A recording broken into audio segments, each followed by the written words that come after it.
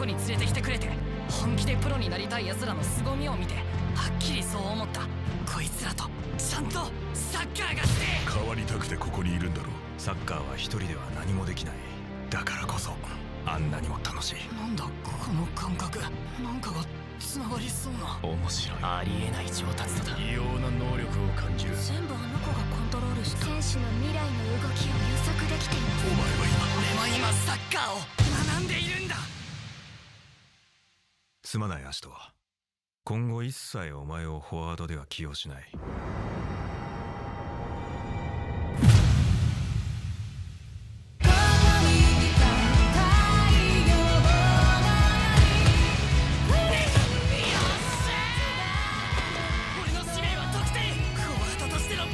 戦力にならないと分かってるものを置いておけない。嫌だ。俺は世界一のフォワードになりたくてここに来たんだ。まだ続けんのサッカー。まさかお前まで受かってるとは。そんな目をするな。